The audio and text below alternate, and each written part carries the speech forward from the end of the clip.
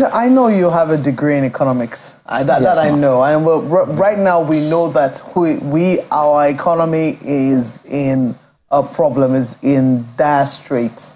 As somebody who studied economics in school and who has also had the opportunity to practice a bit, in the financial sector. Some people have said, "Oh, our country doesn't follow economic rules," but you can speak to that.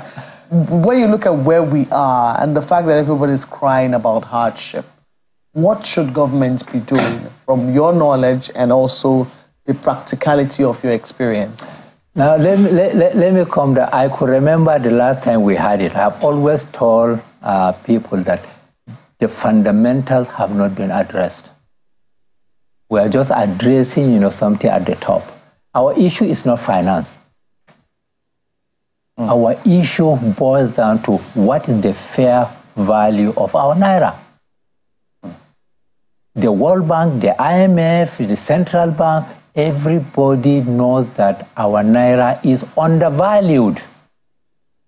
We all know that.